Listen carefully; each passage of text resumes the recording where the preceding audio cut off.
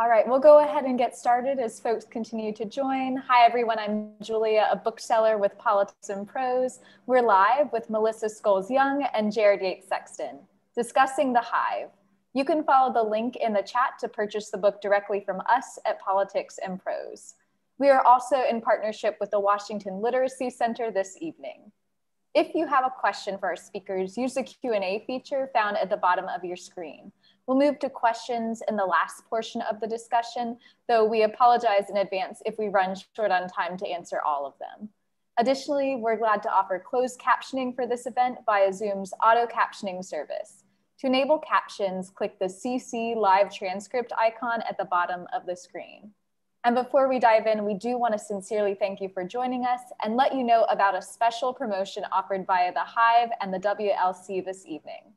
The Shoe Hive in Old Town Alexandria will provide a coupon for $25 off a $100 purchase for anyone who attends this event.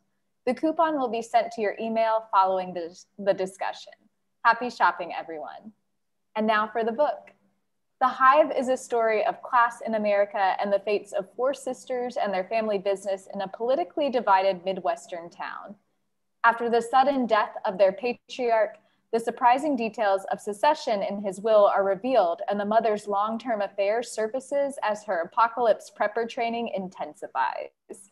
Facing an economic recession and a new civil war amidst the backdrop of growing fear and resentment, the sisters unite in their struggle to save the family foundation they've built. Melissa Scholes Young is the author of the novels Flood and The Hive. She's a contributing editor for Fiction Writers Review and editor of 2 volumes of DC Women Writers, Grace in Darkness and Furious Gravity. Her work has appeared in The Atlantic, Washington Post, Ploughshares, Narrative, Lit Hub, Poet Lore, and Poets and Writers magazine. She was named a Bread Loaf Camargo Fellow and a Quarry Farm Fellow at the Center for Mark Twain Studies. She is an associate professor in the Department of Literature at American University in Washington, D.C. And moderating this evening is Jared Yates Sexton, a political analyst, co-host of the Muckrake podcast, and the author of American Rule: How a Nation Conquered the World but Failed Its People. On behalf of Politics and Prose, please join me in welcoming Melissa Scholes Young and Jared Yates Sexton. Thank you both. I just want to say first and foremost, thank you to Politics and Prose for giving Melissa and I this venue. I'm incredibly looking forward to this. If you haven't read it already, The Hive is one of the best books in recent memory. So I'm excited to talk about that. Before we get into the discussion and talk about both the writing of this book and the thoughts behind it and the importance of it, we're very, very lucky to have Melissa to read from The Hive. So I want to get to that, and I want to hear that. So we're going to move to that as quickly as humanly possible. Melissa Scholes Young. Thank you, Jared. Thank you to Politics and Prose. Thank you to everyone for being here tonight to celebrate the launch of The Hive. It's been a long time coming, and I'm honored to bring it, really to feel like I'm bringing it home tonight. I have roots in the Midwest, but I feel very much planted after a decade here in DC. So it's an honor to launch this book tonight with Politics and Prose. I signed a lot of copies earlier this week, so make sure that you buy from your local bookstore. I'm going to read to you from the beginning to introduce you to the Feller families, and then we can dive into our discussion. This is from the very, very beginning. So I want to bring you the Feller sisters and tell you a little bit about the Feller family fish camp, which is where we begin our story. It was mid-July on a sweltering Missouri afternoon, and the sun couldn't find a single cloud to hide behind. Waterfowl ducked beneath the river's surface, and whippoorwills sang their melancholy from lush trees waving above. The stale air stank of soil and algae mixed with coconut sunscreen. The muddy water of the Mississippi River wasn't worried with the Feller family's survival, but the sisters were. Sunshine baked the wooden dock and kissed the Feller sisters' freckles. Just as they had the summer before, and the one before that one too, the sisters wore bikinis, faded tops and bottoms passed down, and among them, the river assaulted the elastic, and the blistering light faded the floral colors, but still the camp swimwear endured. It came too close for me, Tammy said, dangling her legs off the dock. We almost lost everything. She flexed her feet in the sticky air. A rotten piece of debris hung from her pinky toe. Tammy shook it off and the current swept it away. Everything that mattered anyway. It was never that close, Maggie insisted. She swatted a mosquito on Tammy's thigh, leaving a thin trail of crimson bug blood. Besides, nobody would want this old fishing camp. It's a mess. But it's our mess, Kate said, looking up and down her row of sisters.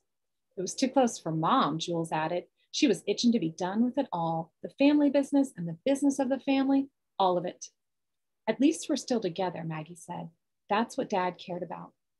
Sipping green glass bottles of soda, the sisters agreed, but they'd never know the true feelings of their father. 1 year ago, they'd sat on this same dock, months before their family broke, and they were left with only the fragments of the whole they'd once been. Now they were making their first camp trip solo as sisters. They were still sorting out who brought what and how the family worked now. Jules dove into the brown water alone and waded her way back up. Maggie and Tammy held hands, nudging each other's hips, and jumped off the dock together. Kate ran at her sisters, waited in vain for her parents to call after them, and then belly flopped in the middle of their wake with a splash. The Feller family fish camp had been handed down for 3 generations, a burden both beloved and neglected. It was a simple single-wide trailer on stilts with rusted panels that had maybe once been painted white. The camp sat at the meeting of the Mida, Mississippi and the Ohio River on the lap of Fort Defiance Park.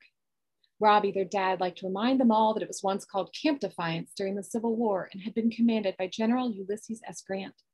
Jules would roll her eyes and tell him that glorifying a war fought for slavery was oppressive. Before they began bantering about erasing history versus righting historical wrongs, Grace, their mother, would hold up her hand and say, "Enough." By the time they loaded the car for these trips, Grace had made dozens of decisions. She sought a truce, even if it wouldn't hold. The trailer's living room and kitchen combination reeked of rancid catfish and bitter beer. The 2 miniature bedrooms housed 4 sets of built-in beds with narrow strips of peeling, dingy vinyl between the lofts. The Fellers ran to camp most summer weekends and squeezed in a few fall trips before the chill arrived and the leaves crisped in the Missouri Valley. At camp, the sisters learned to bait hooks, pull fish traps from the muck, and dig burrs out of their bare feet. They knew which bunks were theirs because they'd carved their names in the frame as a tradition on their 5th birthdays. On their annual inaugural trip, as spring rounded the corner to summer, Grace cut notches in the wooden stairs to measure her daughter's growth. She added their initials and the date while the sisters raced ahead, peeling off Catholic school uniforms and pulling on mismatched swimsuit pieces from a communal wicker basket before jumping off the dock into the cool relief of the muddy water. The family dog chased them, cautioning their courage with a bark and cheering on their unleashed animal freedom. The promise of the camp brought hope. It lifted the family's spirits to pile in the car after the last day of school and travel toward the water. Each trip, the Feller family wished they would roast marshmallows for s'mores and finally catch fireflies without fighting over which sister had more. They would leave the family pest control business behind and not talk about how to cover the quarterly tax bill or whether they should pay for their employees' cell phones. But first, they had to drive the 46 miles from Cape Girardeau, Missouri to Cairo, Illinois, snaking the Mississippi River's gritty coast to put in the boat. Each trip, Robbie insisted they coordinate bathroom breaks for the drive, but they had to stop at least twice. Even as they grew from children to teens to young adults, their trips were the same. Maggie would say they should have checked the road conditions. Jules got car sick. Someone else would say planning took away from the adventure, probably Tammy. Kate didn't say much. She was lost in her own thoughts and passed around their mom's latest creation of homemade granola bars.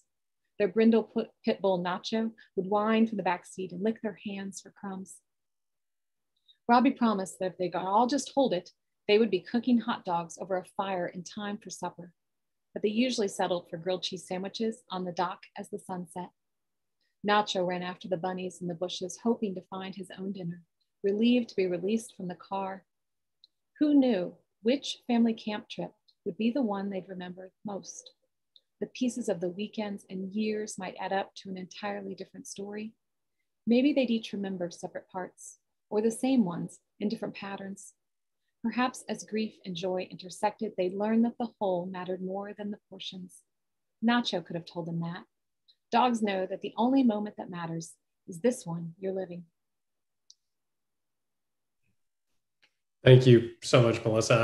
I love that that opening, and and one of the reasons is because something I really admire about your writing, and I think that this book really brings to the forefront is we're experiencing like the moment with these characters. We're watching them live in lived-in spaces. We have the bunks, we have the fishing camp, we have the traditions, we have all of that. But also, I feel like right underneath the surface, and this is, I think you do this as good as anyone and probably better than all of them, is there's always these roots underneath the surface of all of it. There's time and there's experience. And the first time I read this, the word that kept coming to mind for me was inheritance.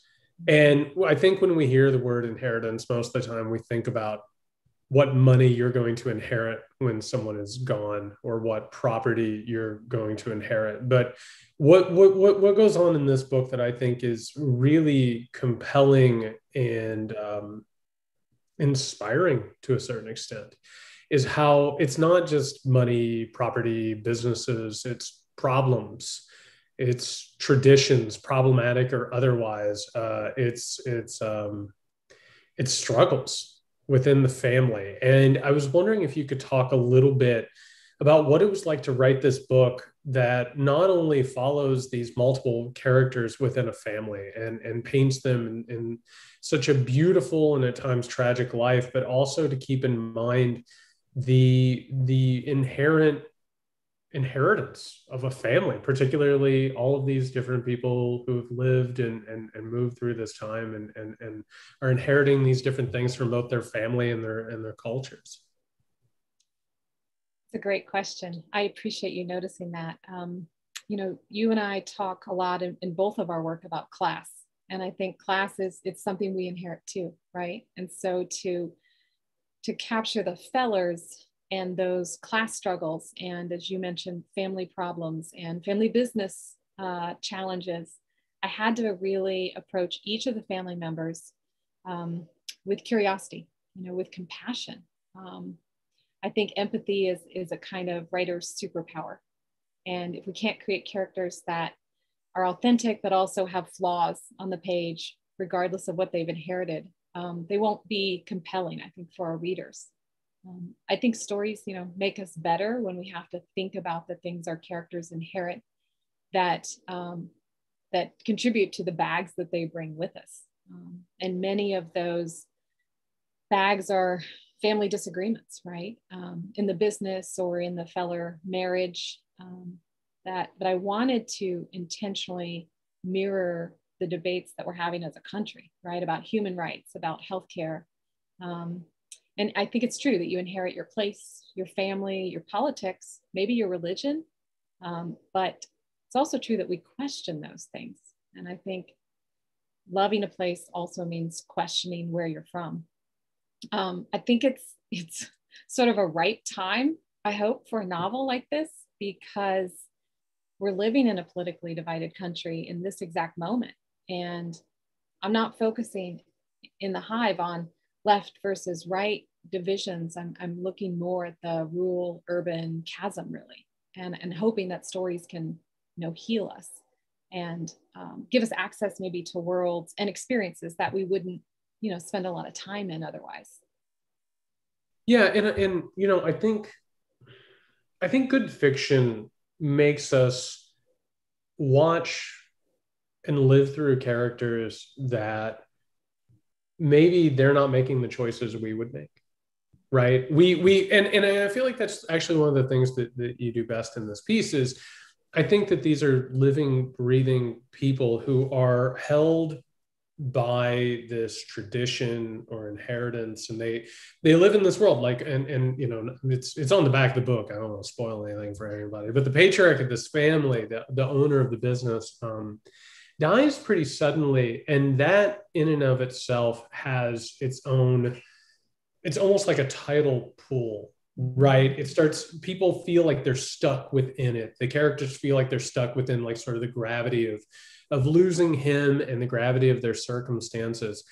And I think that there's a really wonderful type of empathy that comes from that, being able to watch these people who are living lives that maybe we wouldn't live, maybe feeling things that we wouldn't feel, maybe going about their own existences in ways that we wouldn't recognize otherwise. And I think that this book does a really incredible job of presenting us with these multiple lives that are not our own.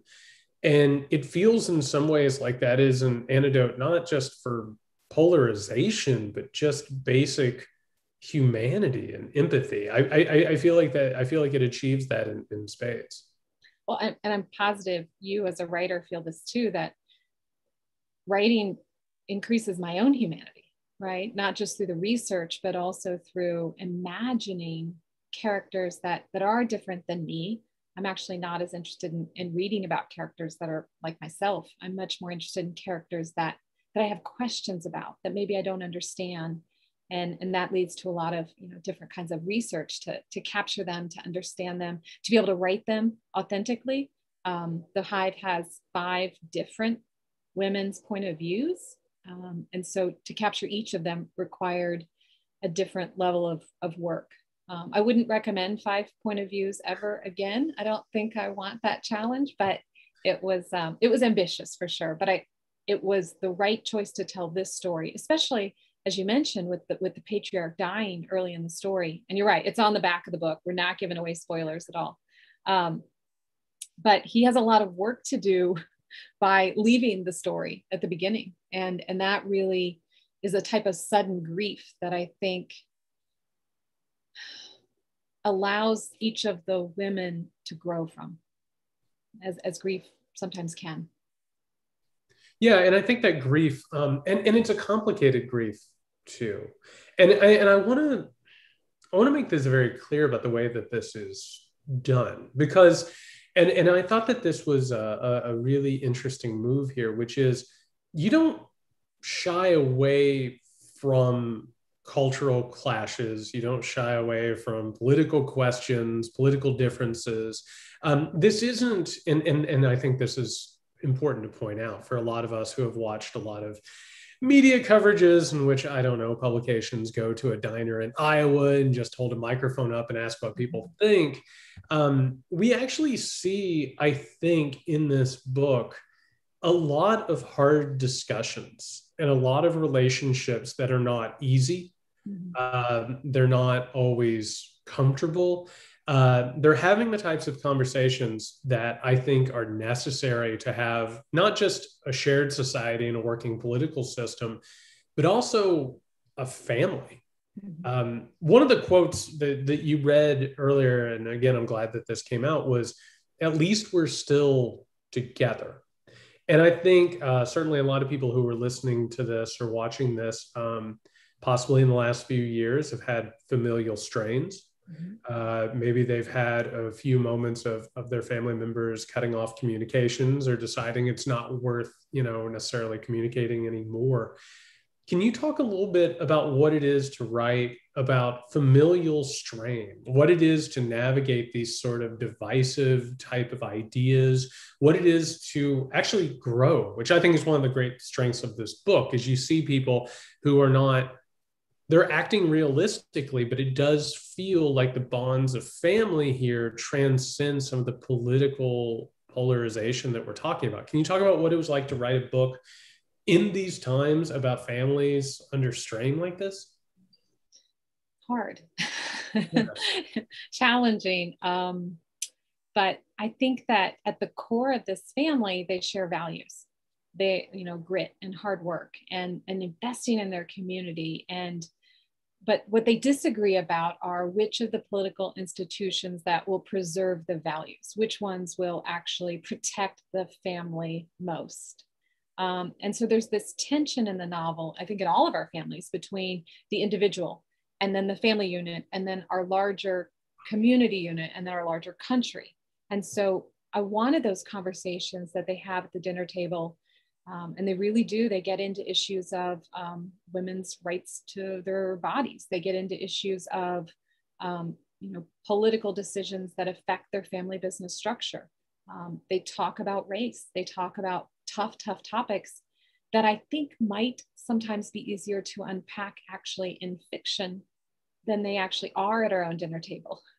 It's easier in a book club to discuss Jules being a first-gen college student who goes off and changes her, learns more about the world in a way that expands her political views than it is to talk about, your brother who did the same thing.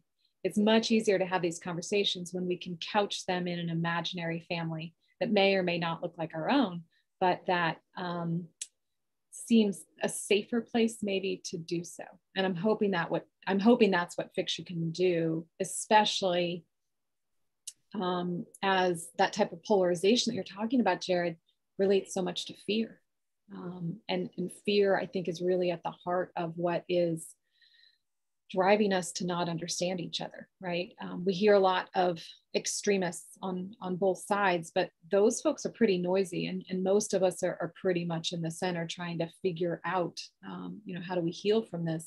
And I think we have a natural tendency, and this happens with the characters in the book also, to sort of other the people that we disagree with. And I think that's a really dangerous line.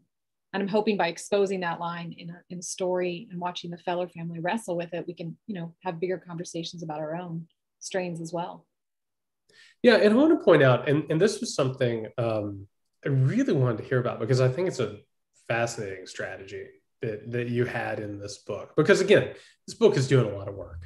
And I want to point out, like, not only politically, but I mean, it's a really compelling read on top of that. Like, let's not reduce this down into political strategy. Like, this is a barn burner of a story that is entertaining as can be. But you did something that when I first read this book, it kind of made me walk around a little bit. You made a distinct choice to set this book during the Obama years.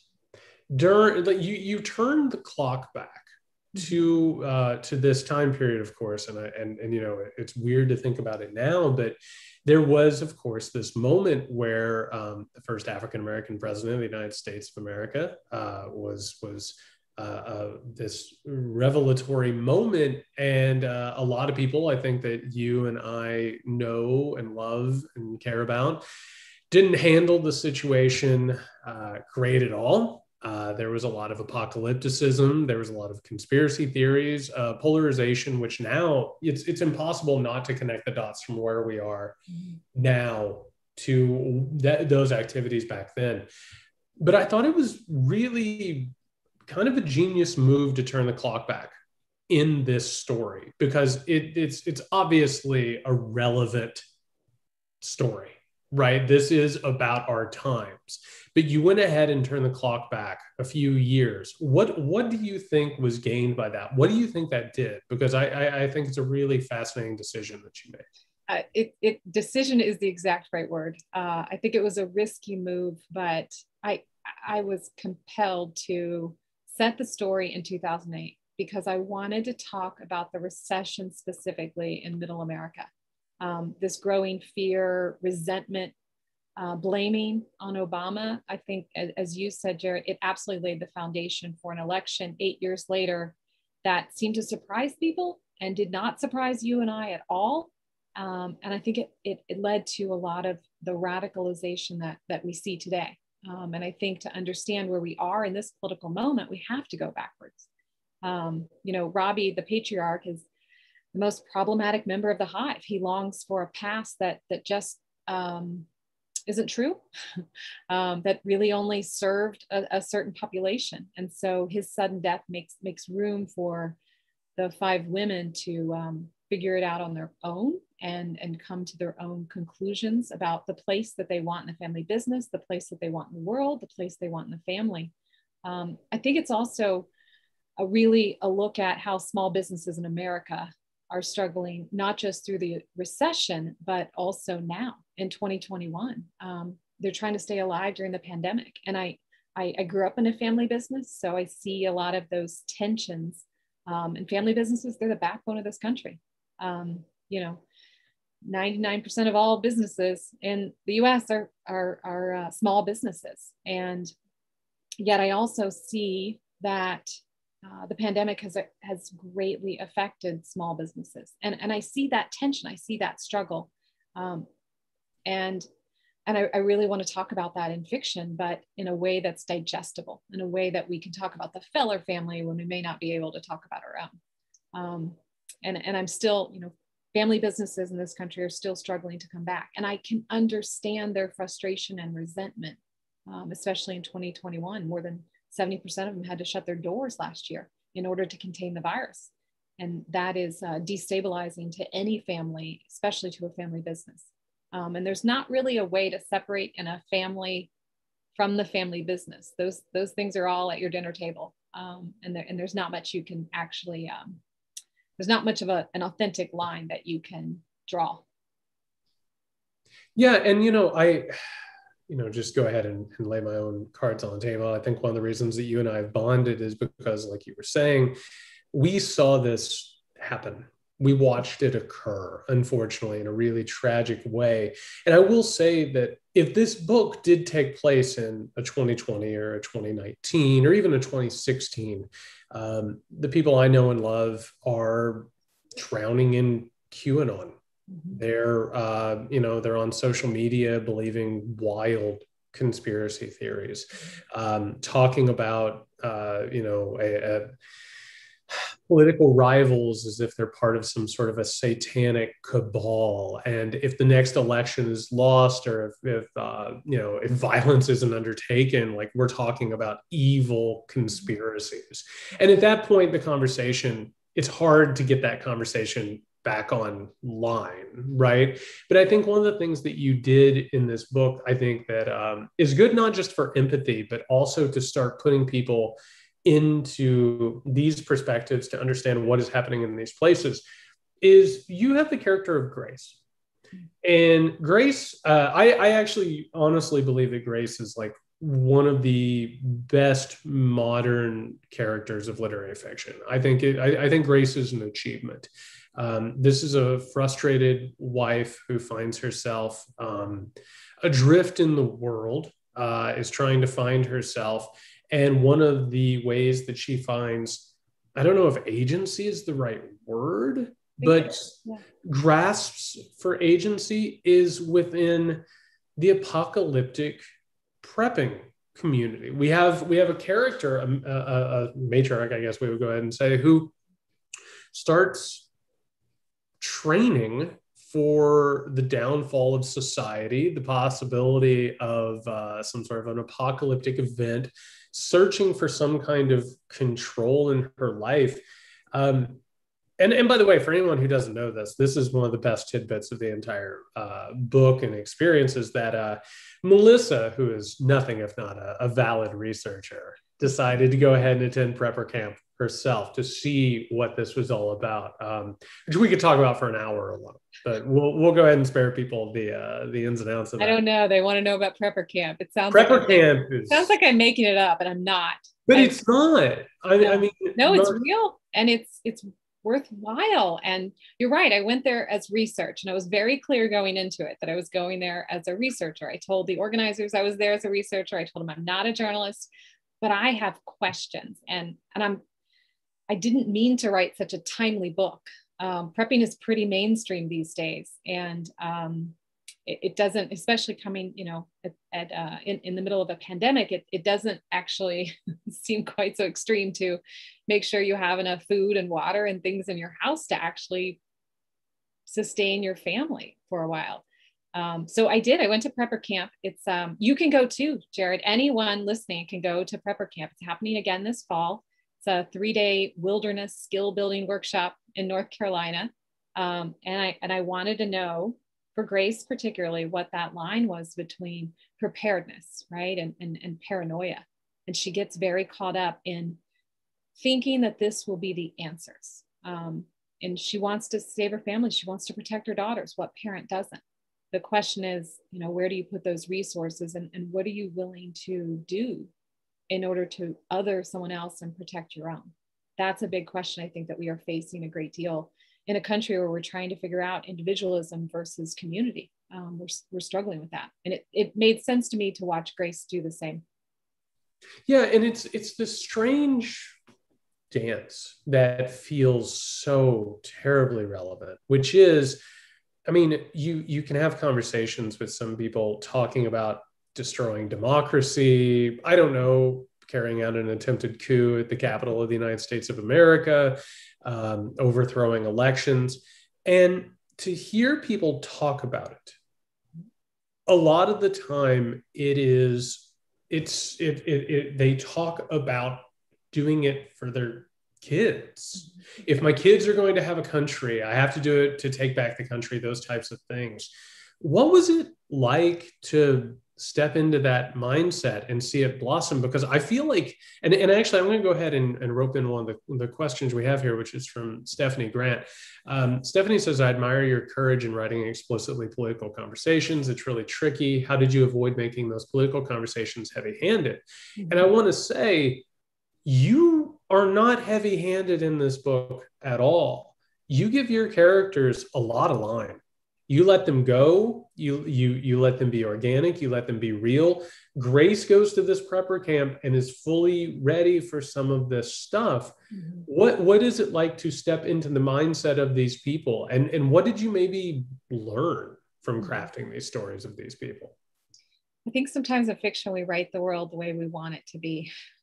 And that's a bit of a gift to our readers, to ourselves. And so when the Feller women are sitting around and having conversations, when Robbie, the father, is in the picture and when he's not in the picture, they're messy conversations. They aren't easy ones to sit through. And some of them are power struggles as well. And I want those conversations to be believable. I'm not interested in actually writing or even reading about perfect people. I don't even believe them. I don't believe they exist. And so I very much want fiction to tell that truth. And prepper camps absolutely surprised me. I thought it was going to be one way. I thought it was going to be a pretty, a gun show based on consumerism, which is a lot of what we hear about the doomsday preppers. If you've ever seen those shows, the people I was with at prepper camp think those shows are ridiculous. And they think it's just a show, right? And so it was much more of a hippie back to nature type of survivalism and self-sustainability that I reckoned with, that I grew up with. I grew up on, a dirt road in rural Missouri where we grew our food and always had animals and got our own eggs. And, we knew how to take care of ourselves. And so I related to the preppers who, one of the workshops, we learned what we could eat in the forest. We learned about solar energy and composting, these types of skills that I think we tend to think are more liberal or progressive, but Grace wants to live in conjunction with the land. And she believes that there are threats that don't actually exist. And that's part of what Grace's awakening has to be about, of figuring out where the threats really are in her family, in her country, and versus the ones that she is being told by certain news programs in terrible sound bites, that those are the threats you should worry about. Grace has to really realize that she's dehumanizing, that she's crossed kind of a dangerous line. And I think that's something that we all get into when we discuss politics. We're really pretty decent at assuming all people who are this way all believe this thing, rather than having nuanced conversations that we absolutely need to have. I don't think we're doing a great job of listening to each other. I think we are wanting quick, easy fixes that just don't exist, because the answers are complicated. But I think if we can get to the values, then we find more of what's in common, right? So I may want to preserve the land and have policies that protect the environment. A hunter does too. Someone who goes out and hunts the land very much wants to preserve the land also. And so if we can talk about the values and the things that are more foundational, I think we might have more productive conversations. But that requires slow conversations. And you and I both as professors know that that's a difficult thing to train anyone in a classroom to do, even outside of the classroom, to have those slow, productive, hard conversations where everyone is safe. That's the challenge, right? Well, I'm so glad you said it that way, because I personally, in my own role in politics, I am always very wary of easy answers. Easy answers are almost always wrong, misleading answers. And when you actually start to scratch underneath the surface, you realize nuance is king, and there is just particularly political crises, which is what we're dealing with here. I mean, this is set during a political crisis that is leading to more political crises. Conversations, trusting one another, solidarity, working through it, through comparing notes and like being there for each other and trusting each other. But meanwhile, like you said, the news bites on certain networks, I would call them loud voices. You know, and I think you and I have both had our fair share of having to hear loud voices over TV networks, a certain loud voice over the radio who, you know, is sort of a background figure in all of this. Like there are occasionally moments in this book where that sort of stuff will come in almost like a voice from the distance. But I think what makes this book capable of doing what it does and what makes the characters able to be who they are, and this gives us not necessarily solutions, but the beginnings of solutions, which are almost as important as solutions themselves, is the fact that those voices, maybe they're out there, but they don't win out. It's the relationships, it's the trust, it's the solidarity. It feels like that's a really important point here. And I'm more interested in the questions and the conversation. I don't pretend that I have answers at all, but I think the conversations are more important. And I think that's actually part of what's really damaging about how we talk about politics is that we're quick to get to an answer, as you said, Jared, that's usually wrong, that isn't nuanced. And rather than really unpacking the issue and hearing from folks who are directly involved in the impact of the issue.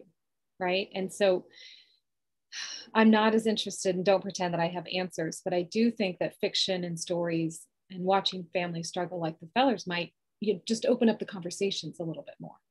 But we are trained, especially in media, to get to a quick answer, and the loudest one is supposed to win. And I think that's a detriment to all of us. But you know, we get the media we deserve. If you don't like it, talk back to it. Don't participate in it. Turn off the TV. There's plenty of options for media that speak to the slow conversation. You know, I tune in every week, Jared, to your Bourbon Talk, to your podcast, to the Muckrake, because I want to hear slow conversations. I want to hear people take apart issues, say they don't have all the answers, and really wrestle with what's real.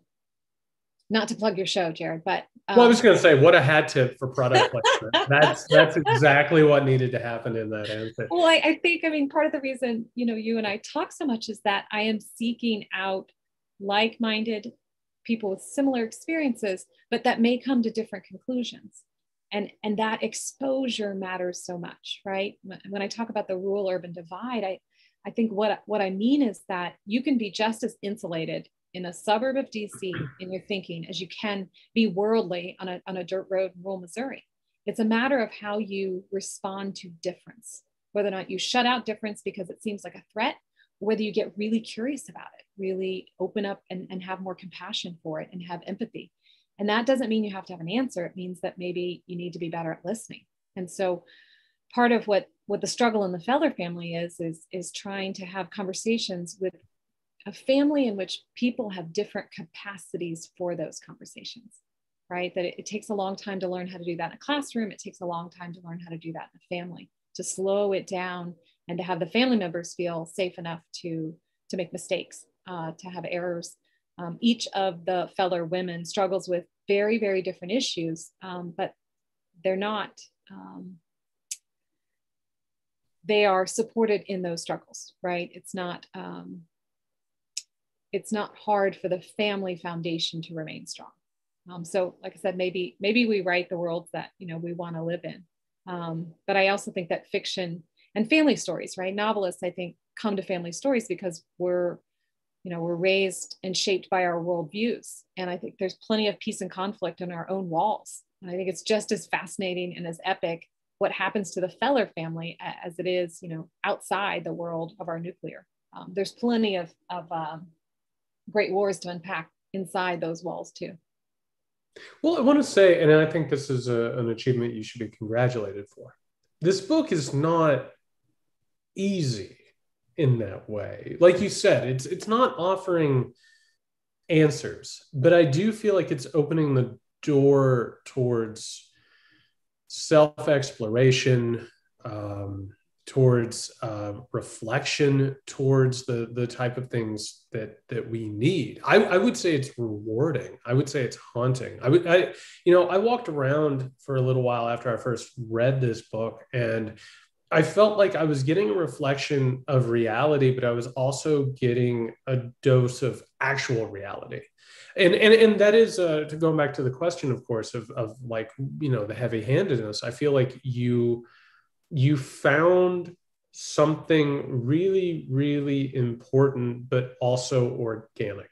And I think that is something people should know, is that this thing is really important that way. I will say we got some questions here that I want to open it up to. Okay. But I just want to say it's also funny, Jared.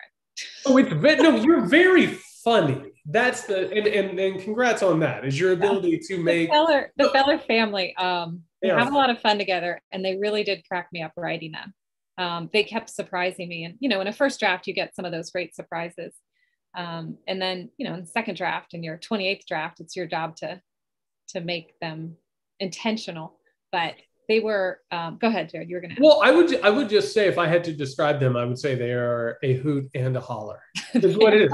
Like we're talking right on the jacket, right on the back of the jacket, right there. I'm going to write it. We're talking about serious, somber things, but they are a joy to be around.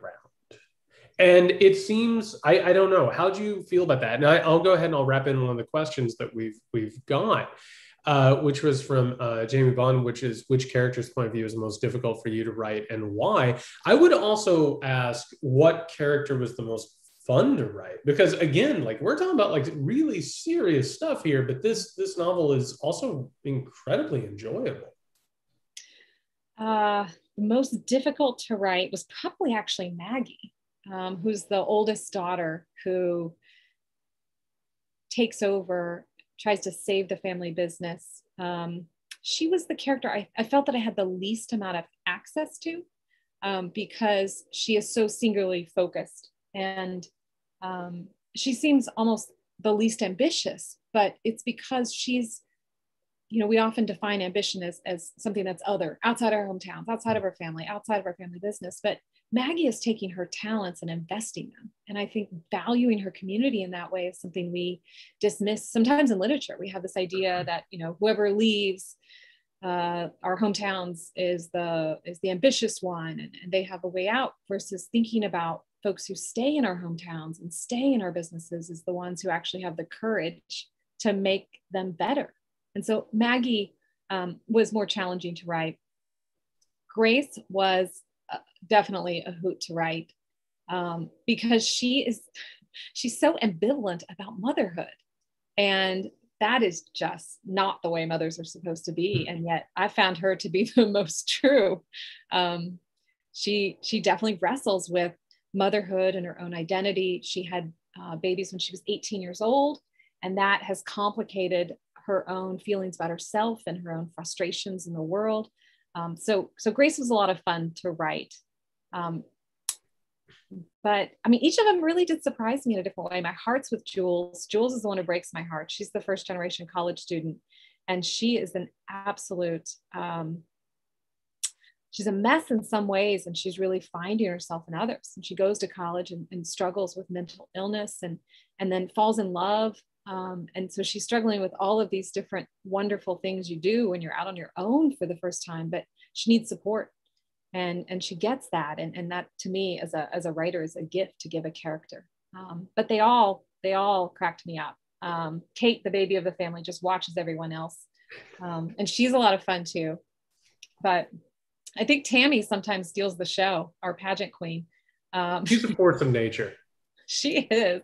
I loved that character.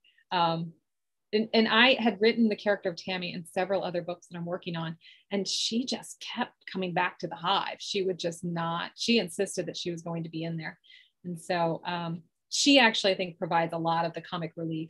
But in many ways, I think she really is that portrait of feminism rising from rural roots, because she's coming of age, and she's coming into her own in the story through some bad choices. And she really flips the narrative of what happens when you make some bad choices. Is that the rest of your life, or can you start over again, right? Can you redefine what that success is going to look like? And so she really is the one who pushes back against the town also, and some of those conventions that are supposed to say, young women should do this, young women should do this, they should act like this. Tammy's the one, I think, who disrupts those notions. So they were all a lot of fun to write, I gotta be honest. No, they're a good time. I missed them. I missed them after I quit reading the book. I have to tell you, I've missed them quite a bit. Melissa, Laura Zam has a question that I'm wondering as well, and I can't wait to hear the answer. Why an exterminating business? Why not? Bugs are fascinating, and pollinators in particular. We need them, right? Like, but we have to figure out ways to. Oh, okay. We are disgusted by bugs. I opened my window earlier to let Jared hear, but anyone who's tuning in from Washington, D.C., you can't actually hear outside of our window for the cicadas right now. And people are really, really upset about the cicadas. They feel like it's personal. They can't walk outside without getting just dive bombed by these cicadas. I am shoveling feet worth of cicada debris. We do not like bugs, but bugs are so incredibly fascinating. Our disgust of them is fascinating. And I often feel like our disgust of them is also class-based. We do not want bugs in our house, but we do not want to know whose job it is to get the bugs out of our house, right? That's a skilled labor position that we would rather not know about. We don't want to know what it takes to get insects out of our food supplies. We are completely grossed out. In fact, my agent tells me not to have this conversation. Here I am having it, Politics and Prose. Because people feel so very, very strongly about bugs. But I mean, family businesses are the backbone of this country, and many of them are skilled labor, are service industry jobs that we don't really want to kind of know exist. So I thought, I don't know, when you grow up, I grew up in a bug business.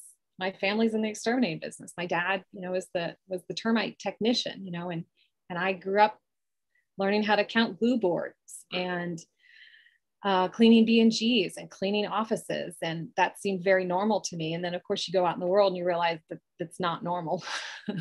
But we all think our own families are normal until the fellers start, interacting with others. And this is not in any way my family's bug business story.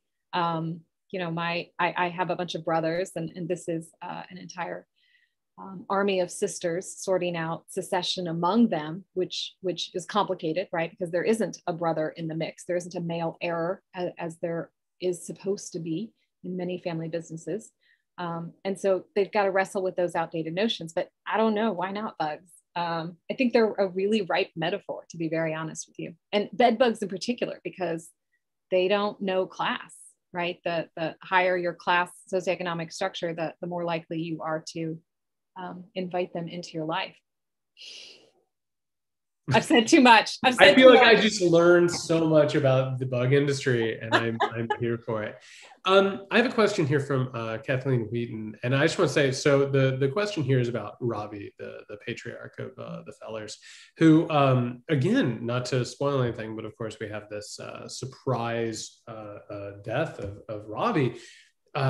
He's not in a lot of this book, but just a huge, huge character and memorable.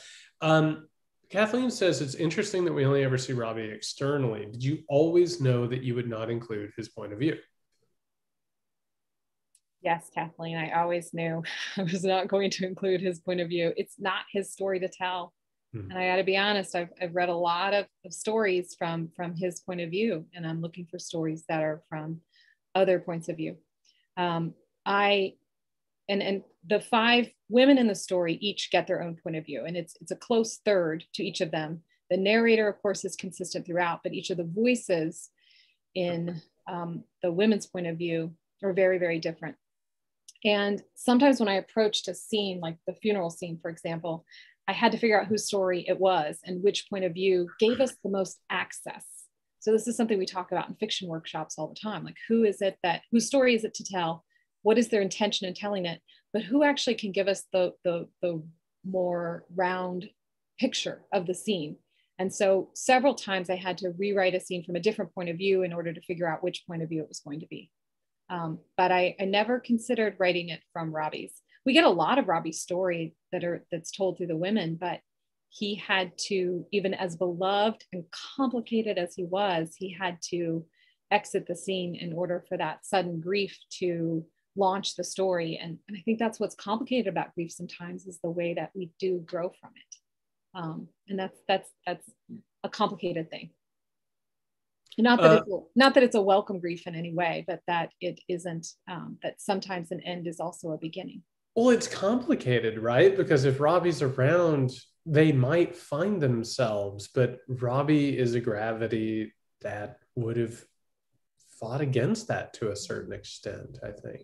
He's not a character that's interested in any type of shift in power dynamics at all. And you know, another character, Brian, their cousin, comes into the picture, and he's a very different type of man. He's more interested in the cooperation of the hive, and he's more interested in participating in it, and seeing how that the family structure can benefit each individual rather than revolve around one power dynamic. There are plenty of point of views that I could have chosen, but I really feel like this is a story that's about the Feller family women. I agree with that. Leslie is wondering what other political novels or novels about class do you admire? And I'll just go ahead and throw this in there. Do you feel like there are books that you're in conversation with here? Do you feel like you're building off of other things? Where'd you come at this from? Oh, that's a great question, especially as I'm sitting here in my office. One of the books I really admire, a big epic novel, and there's so many, and this was out a few years ago, Silver Girl by Leslie Petrick is a novel that I really admired for its also struggle with first gen, with poverty, with class. It's set in the Midwest also, it's set in Chicago, near Chicago. And it's a book that I feel like this was a bit in conversation with. And, you know, feminism is not a term that is embraced in rural culture, but the absolute ideas behind feminism and the values are the same, but the term itself is problematic. And one of the things I admire sometimes in epic novels that are about the Midwest is the way that term is sort of danced around. And I don't care what we call it. I know what it is. And so we get caught up a lot in those labels, but I think that discussion actually doesn't serve us very well. So there are so many books that I think that this is in conversation with. I was actually reading a lot more nonfiction when I was writing it. I tend to read in the opposite genre that I'm writing in. So now I'm writing nonfiction, and so I'm diving into delicious novels all summer. And there's a lot of them that are out this summer. I have stacks and stacks, Jared, of reading recommendations. There's a ton of short story collections right now that I think that are out that are, can I just grab a pile? I think we would love that. Would you really? I just happen to have a pile of short story collections that I would highly recommend. Some of these are out already. Some of them are, can you see that, Jared? Mm-hmm. Yeah, those are short story collections I just finished either reviewing or actually reading. And here's a pile of novels I currently absolutely love. I'm just throwing them up at the Mary Jane by Jessica Blue just came out. And then of course in nonfiction, I have this pile, Jared. I don't know if you recognize any. I don't know if you recognize. This is egregious. Is egregious. You know what? I will say this one, which you know is my favorite book of yours.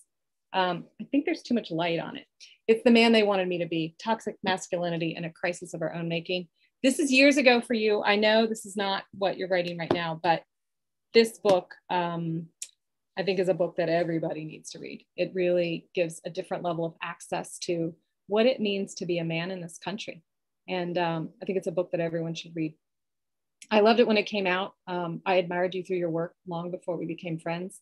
But that's a book that I teach again and again. So my office is piled with, that's a great, fantastic part about being a writer is that you get to live in a world of books. And it's an incredible honor just to be able to play the game, right? That for a living, I get to read books and talk to students about their work and read DC women writers and have literary friends. It's overwhelming to have become this fortunate. But I will say also that a lot of stories that are about the Midwest or stories that are about rural communities and cultures don't get the same traffic in academia. They don't get the same scholarship. Sometimes those stories, I think, are, and you know this from working at a university as well, that these voices are much more rare in the academy. It's a part of the problem, is what it is. I think it is part of the problem. I do but too. I'm here to try to fix that. And I think that you have contributed to the solution to that problem with the Hive for sure. With that, you sort of answered this question really quickly. We have just a couple of minutes. Monica Hogan has asked, "Are you working on another novel? And if so, is it also set in the Midwest?" You just said that you're working on a nonfiction project. Would you like to talk a little bit about that very quickly?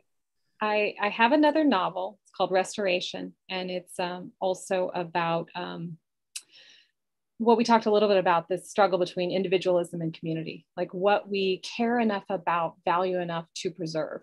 And so I'm fascinated by the idea of restoration. Like, what do we tear down versus what do we invest in?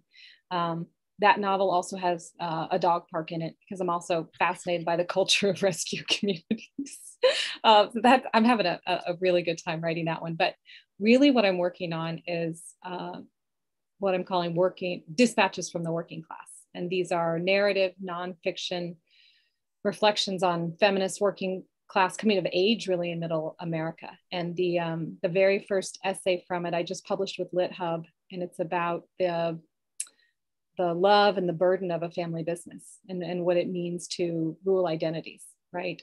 There's a lot of generational knowledge and wealth that's passed on when you're born into a family business. And I'm wrestling with how you also sort out secession in a family business. So that essay is in LitHub, and that's actually the beginning of the next book. So if folks are interested, they can read it there. Very quickly, because we just have a couple of leftover minutes. Cassandra had asked, for a novel that has so many personal ties, now we're talking about the difference between fiction and nonfiction. Can you talk very quickly about the need to distance yourself from these things, what it's like to deal with this sort of autobiographical information? You don't tell a story that's not yours to tell. I think you have to, and you imagine a world the way that maybe you want it to be. So this is not autobiographical, except that I grew up in a family business. That's about all that we get. That's mine. But I don't know. I think you have to be very careful and very cautious and very empathetic. I think it's important. And if you can't approach a subject or a struggle with compassion, if you're drawing from your own life, I would stay away from it. I think it's probably not something that needs to be on the page right now. Well, I just want to say thank you, Melissa, for this. And before we go, I just want to tell everybody The Hive is seriously one of the best novels in a very long time, and not just for the political message and the contents, but the writing is just damn good. This is a real achievement, Melissa. Congratulations. Thank you, Jared. And thank you, everyone, for coming. This means a lot. And especially to buy books local at Politics and Prose, and to buy them at your local bookstore. It means a lot. Thank you, Jared. And we here at Politics and Prose really want to send our sincere thanks to Melissa Scholes Young, Jared Yates Sexton, the Washington Literacy Center, and of course to our audience out there. Please make sure to check your inbox for that coupon promotion from the Shoe Hive in Alexandria. Your patronage and dedication enable us to bring you this type of important programming, and we wouldn't be able to do it without the book sales to support it. So please follow the link in the chat to purchase your copy of The Hive, or just visit politics-prose.com. And while you're there, you can check out our events calendar for everything else coming up in June and beyond. And from our shelves to yours, we hope you're out there staying safe, staying strong, and of course, staying well read. We will see you next time. Thanks, everyone. Thank you, Melissa. Thank you, Jay.